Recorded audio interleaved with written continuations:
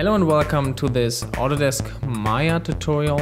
I think this is going to be a very exciting tutorial because I will show you how to create these trails, as you can see them here, in Maya by using Python as well. And you will be able to use this method for any vehicle you like. So let's start here with a brand new scene. You can see I loaded my model of the Piaggio Ciao. Let's get started by creating a little animation. We could either animate it by hand or we can use a motion path. In this case, we're going to create a motion path. First, I will turn off these display options to speed things up. Then go to Create, Curve Tools, CV Curve. Go to the top view and just draw your curve. Maybe it makes a little turn here to make things more interesting. Like this, hit enter. Go back to your perspective view. You can call it motion path if you like. Now you can go to your animation menu, and from there you can go to constrain, motion path, and then attach to motion path. In order for this to work, we have to first select our vehicle, in this case the Piaggio Ciao, select the group, and then shift select the curve, like this. You need to figure out your correct axis here. If it messes up your orientation afterwards, you probably have to change your front axis and your up axis. And here you can define the start and the end time. Set the end time to 260 frames, like I have it here, and hit apply. Hit play.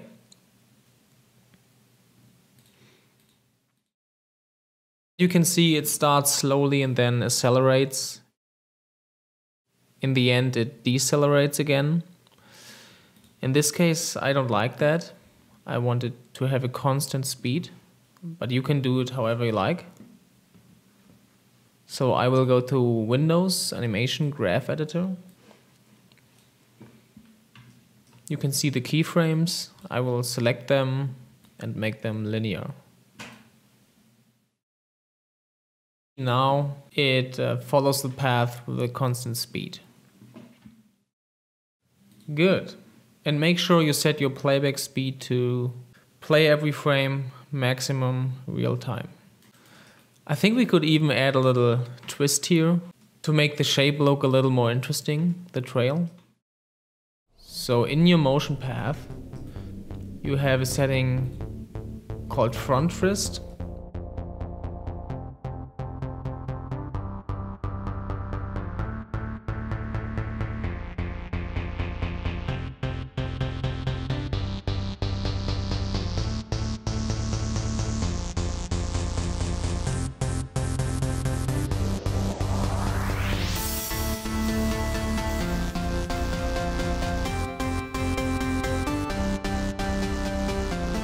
Looks a little slow. To make it look faster, what you can do is either decrease the number of keyframes, or you could also go in and scale the curve, because then it has a longer path to travel in the same time. So you see, once we scaled it,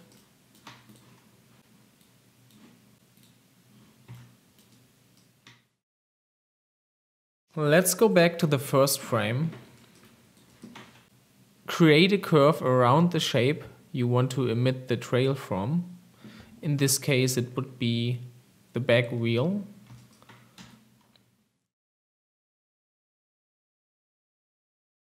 Create, Curve Tools, CV Curve again.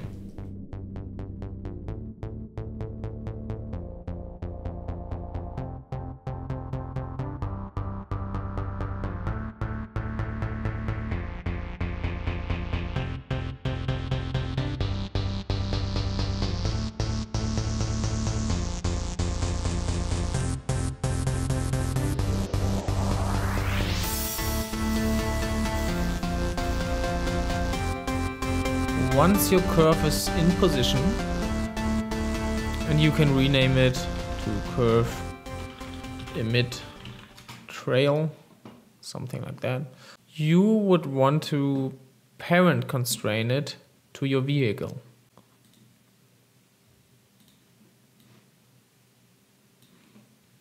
In the animation menu, select your vehicle, select your curve, go to constrain and then parent.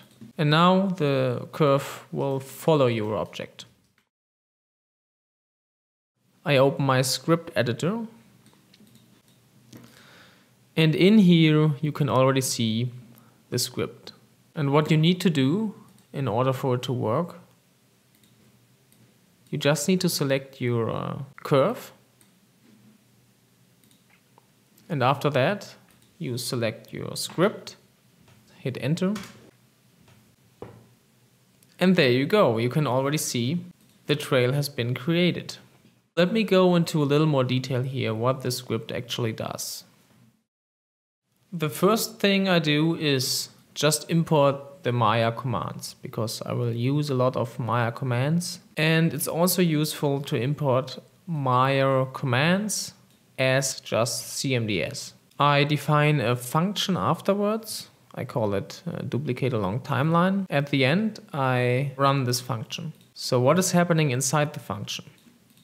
In this first part, I have defined some basic variables, like the increment, I set it to 10, the end frame, I set it to 260.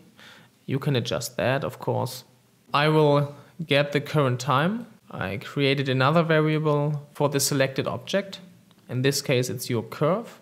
I create an empty list, and then I set some playback options here, and I set the current time to 0. In this while loop, what it basically does is take the selected curves and at each 10 frames select the curve and then duplicate it. Let me show you this again. Let me run the script again. You can see what I mean by that.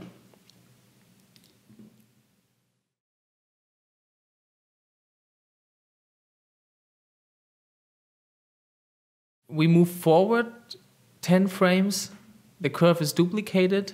We move forward 10 more frames, the curve is duplicated again, and so on. And we are adding all the curves that are created to our list we created here, which is called created curves. We add the curves by this command, created curves.append.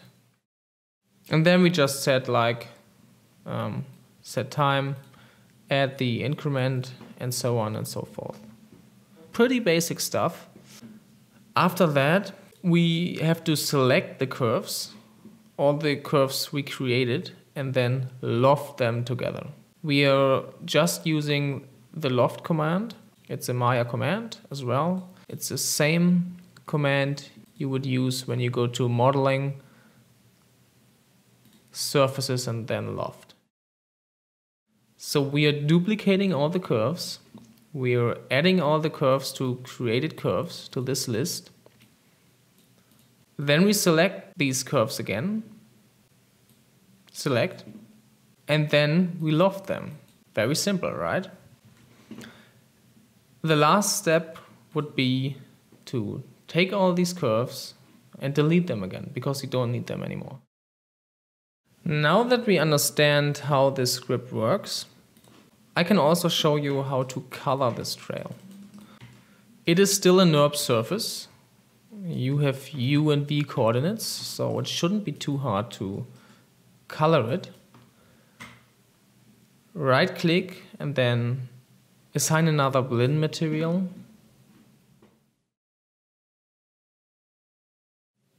And we can use a ramp for the color. Look for a ramp, this one. Go into your textured view, this button up here. or you can hit 6 on your keyboard. Make sure you set your type to VRAMP. And now you can color it however you like. Let's maybe have a dark blue on the outside and a lighter blue on the inside.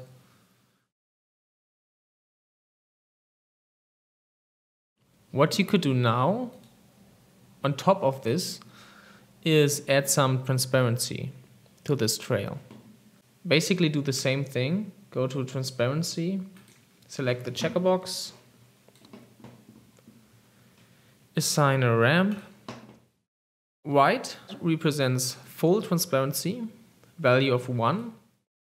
Black represents no transparency, a value of 0.